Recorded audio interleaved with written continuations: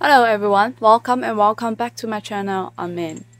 Today I bring you a very special case, which is mentioned by... Thank you for the idea. This case happened in Taiwan, involving people from Hong Kong, and finally was used for this extradition bill amendment. And the killer is extremely cruel. Like, he folded the body up like a toy and stuffed it to a luggage, torso and limbs go first, then the head. While he forcefully bent it to make it fit for the pink luggage they bought for the vacation. Moreover, during the trial, it caused quite a stir due to judicial issues. And my usual disclaimer about names and pronunciations. Because I can't correctly pronounce the Cantonese names, I will use Mandarin pronunciation for the people involved in this case. So, without further ado, let's dive into the story right away.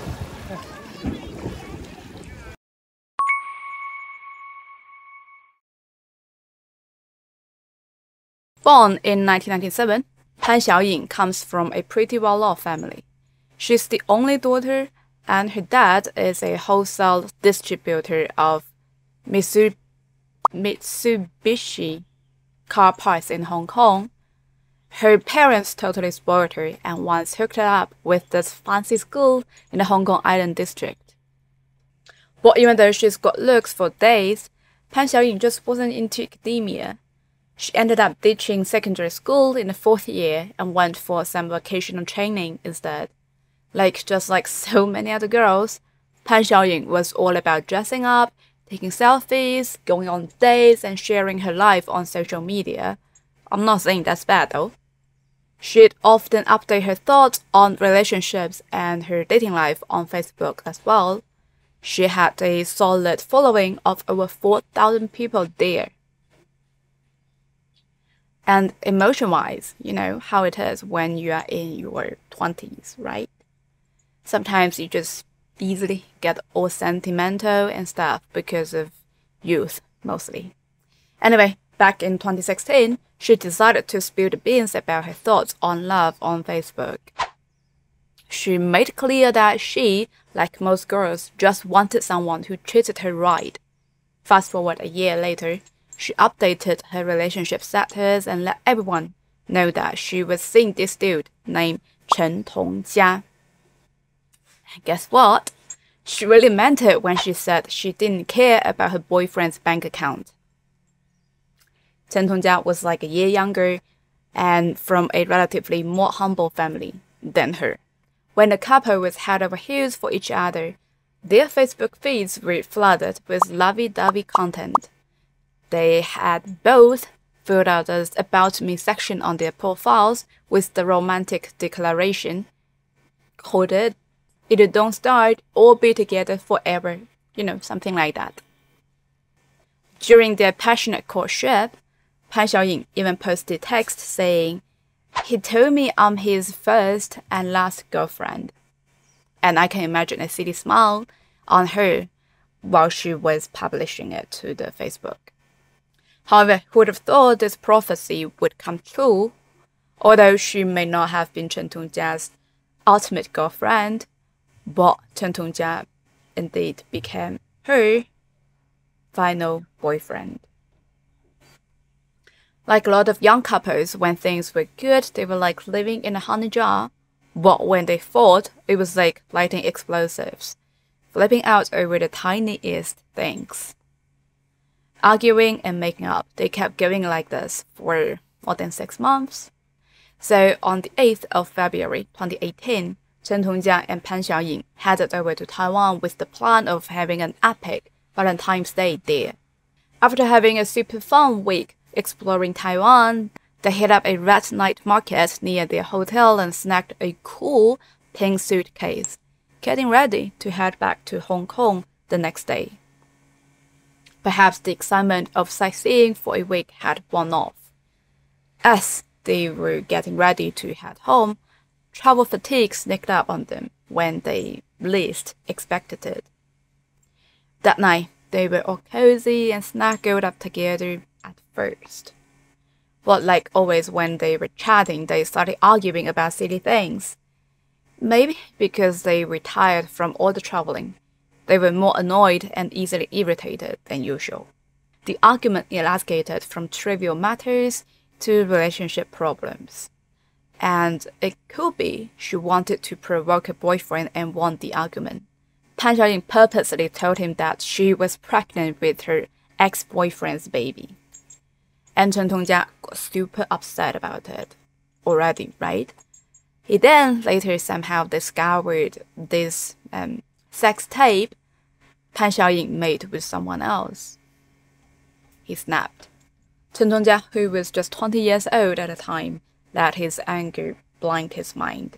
He grabbed her hair and slammed her head to the wall before strangling her to death on the floor.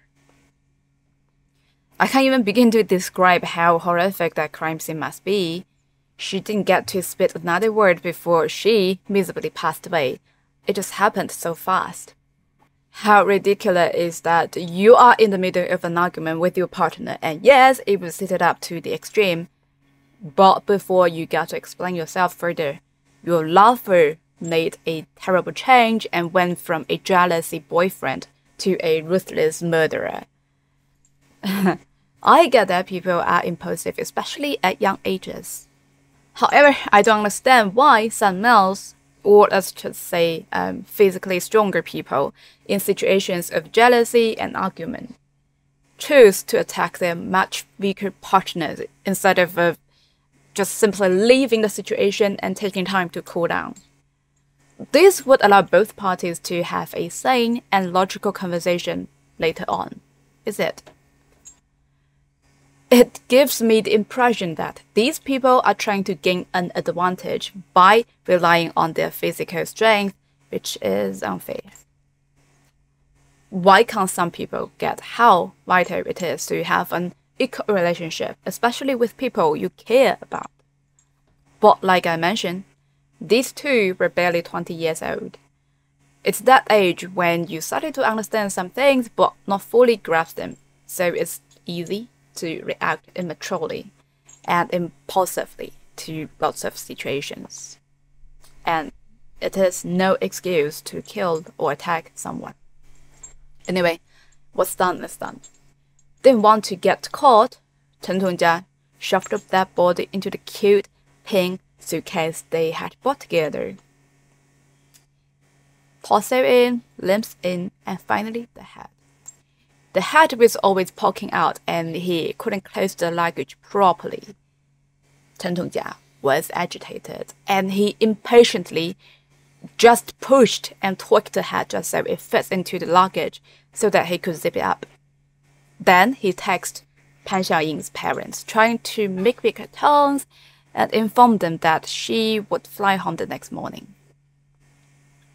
Well, Chen Tong-jia checked out the hotel in the morning and left behind his girlfriend and their pink luggage before boarding the flight on the 17th of February, as he and his deceased girlfriend had planned for this trip. It took 21 hours from killing and packaging the body to ditching it.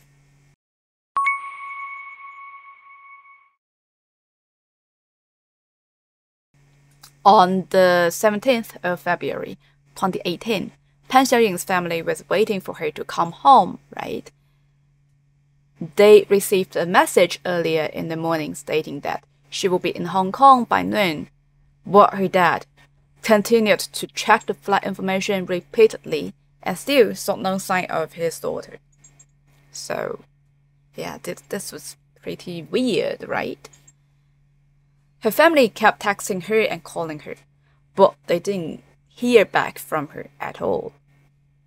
However, you see, Pan Xiaoying's family always spoiled and indulged their daughter, so it wasn't uncommon for her to give someone the silent treatment over a small disagreement. Especially since she had initially lied to her parents about going on a tour group when she was actually traveling alone with Chen Tong-jia to Taiwan. Of course, to avoid any drama involving their beloved daughter. Her family didn't voice any objections about the trip when they discovered that she was with that guy. After all, they had already argued about her relationship with Chen Tong-jia in the past. Pan Xiaoying's father never really liked Chen Tong-jia from the first time they met.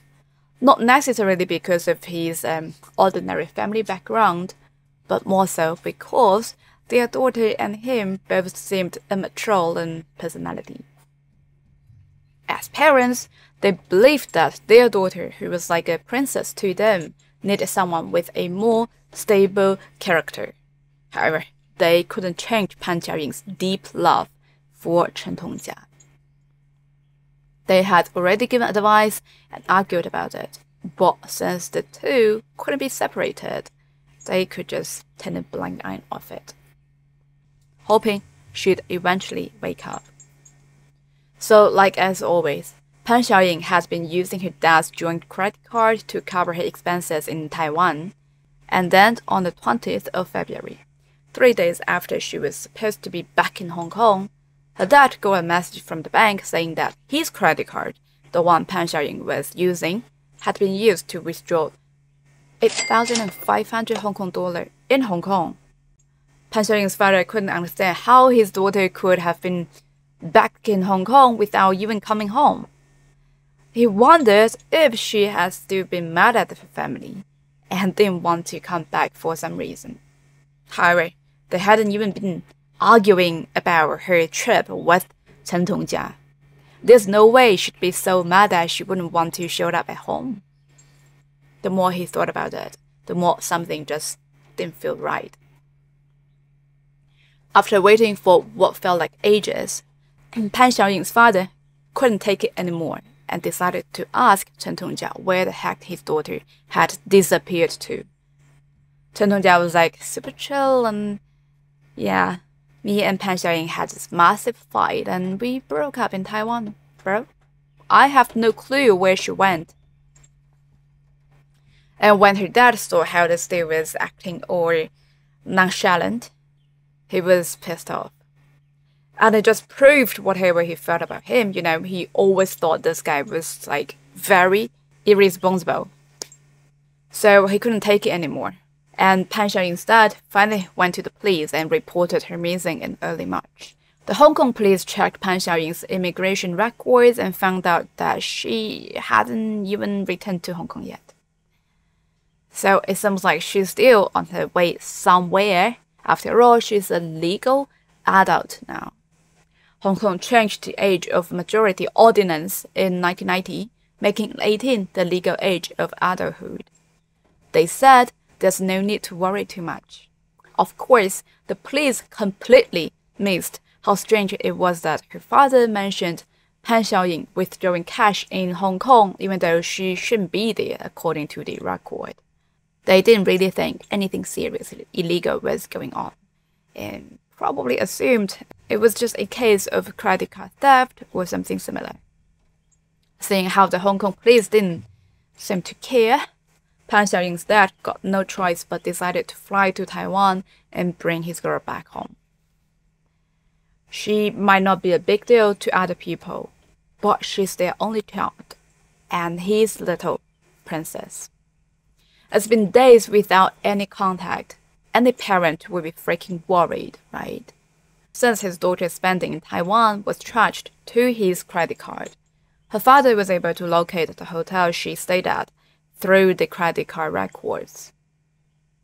So he, of course, wanted to check the hotel's surveillance footage and found out where his daughter went on the 27th of February, the day she stopped responding. Pan Xiaoying's father couldn't just show up and request to see the recordings, right? He had to file a police report. The Taiwan police were really responsible compared to the Hong Kong one, and they worried that the civilian footage might not be retained for long enough, considering she went missing on the 17th of February and it was already 11th of March, the day the father went for them. Hence, they immediately took the father to the hotel to get a CCTV footage after receiving this report. The civilian footage showed Pan Xiaoying and Chen Tong-jia arriving at the hotel together early morning on the 17th of February. And you can see that Chen Tong-jia was carrying what looked like a light suitcase. However, the next day, the footage showed only him leaving, dragging the same suitcase that looked quite heavy. After checking the immigration records, Taiwan police confirmed Pan Xiaoying had not left Taiwan after entering this particular hotel on the 17th of February. What did this mean then? The answer was obvious.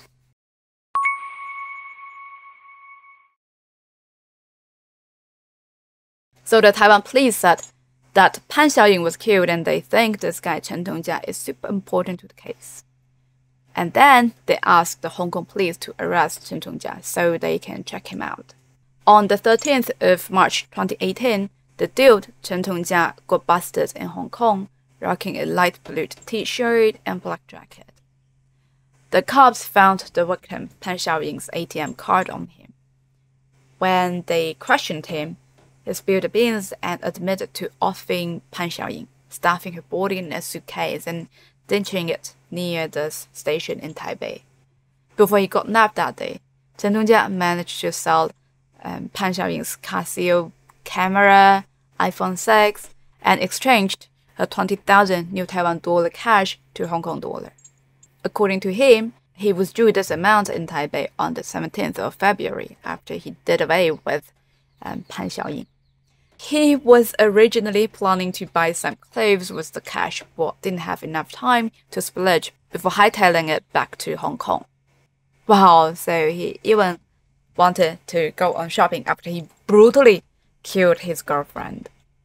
But he was a tourist there in Taiwan, so he apparently didn't know how to describe the exact spot where he left the body, right?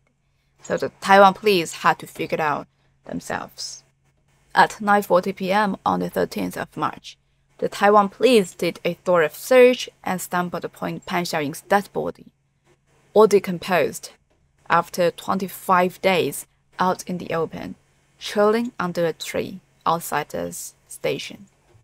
Thanks to the sun and rain, the body was super gross and falling apart, with bones sticking out and stuff. Later on, the forensic team found a little 2-centimeter bone fragment and some unknown DNA in her rotting belly, confirming that she was almost 3 months pregnant when she got killed. Upon hearing the news of his daughter's murder, Pan Xiaoying's father was devastated and couldn't control his emotions. He kept telling his friends that he didn't really like Chen Tong-jia, but he couldn't stop the young couple from being together. And when the police was still searching for the body, Pan Xiaoying's father visited these famous temples in Taipei, praying for a quick resolution to the case. When people are extremely sad, they may want some emotional support. As we Chinese people deeply influenced by Buddhist thoughts, perhaps seeking comfort from Buddha can obtain some solace and salvation from endless pain. I guess her father must not understand why it was his own daughter who suffered misfortune, why he couldn't be there to help his daughter when she needed it, and why couldn't he be more persistent to separate the couple? Why? There are many puzzles and regrets, but he cannot confide it anyone except the Buddha. When Pan Xiaoying's mother arrived in Taipei on the 15th of March for DNA confirmation, a Taiwanese reporter asked her if the perpetrator's parents had apologized and if she had anything to say. Her mother chose not to respond. In fact, Chen Tong-jia's parents never made any public statement about the case, even though it caused a huge uproar in Hong Kong society. There was a photo of Chen Tong-jia's father in a Hong Kong tabloid, where he was seen throwing away a large bag of girls' items shortly after the case was revealed. The bag contained unused girls' underwear, hair accessories, dolls, and Chen Tong-jia does not have any sisters. So these would be belonged to whom I guess we all know. After the incident, some Hong Kong media portrayed Pan Xiaoying as being unfaithful, but her friends told other outlets that the couple was actually very loving. The friends all remember Pan Xiaoying was super excited about her trip to Taiwan, and she was so nice and wanted to bring souvenirs for her friends. I just don't get why it feels like our culture doesn't have respect for women's emotional and private lives, especially when it comes to female victims. It's like some people always try to find these so-called valid reasons for why they were victimized. And then everyone automatically assumes that the victims must have done something wrong to deserve it. Now, some might argue that the media is at fault for using these attention-grabbing headlines. But if we didn't have this nosy curiosity, these headlines and stories wouldn't get popular, and there wouldn't be all this mean-spirited speculation about the victims.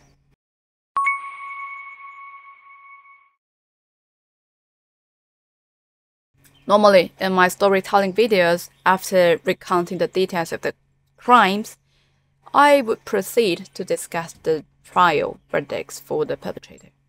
However, in the seemingly straightforward case of violence with an identified murder suspect, proper justice could not be served in court. You see, he is from Hong Kong but committed crime in Taiwan. In terms of their legislative systems, Hong Kong and Taiwan operate differently. In Taiwan, their criminal laws allows for prosecuting crimes committed within Taiwan and serious crimes committed by Taiwanese individuals abroad. On the other hand, Hong Kong operates under territorial jurisdiction. This means that if a crime is committed by a Hong Kong resident outside of Hong Kong, it cannot be prosecuted. As a result of this difference, Chen Tong-jia was only arrested and detained for theft on the 13th of March 2018 in Hong Kong, while the Taiwan police found the body. And because the murder charge was related to an incident in Taiwan, Hong Kong did not have the authority to try him for it. After more than a year of investigation, questioning, and waiting for trial, even if Chen Tong-jia is found totally guilty of theft, he would only have to spend around 1.5 to 2 years in jail in Hong Kong. On the 3rd of December 2018, Taiwan police issued an arrest warrant for Chen Tong-jia for the alleged murder in Taiwan, stating that he could be arrested according to the law if he enters Taiwan, with a statute of limitations of 37.5 years for prosecution. Throughout Chen Tong-jia's trial, the Taiwan police kept asking Hong Kong to extradite him for trial in Taiwan, but they claimed that Hong Kong did not respond and chose to sentence him first for theft in Hong Kong. In April 2019, Hong Kong's Department of Justice charged Chen Tong-jia with money laundering for alleged misusing his girlfriend's bank card and other things. The High Court sentenced him to 29 months in prison in Hong Kong. Nothing about the murder. Well, like I said, they couldn't charge him with the murder there in Hong Kong. And he was released from prison on the 23rd of October 2019 at 9 a.m. after serving his sentence, literally 4 years ago. So like during the investigation of the case in Hong Kong, Taiwan's Ministry of Justice reached out to Hong Kong authorities, hoping to get Chen Tong-jia's DNA to send to Taiwan for some testing to see if he was the dad of Pan Xiaoying's unborn baby.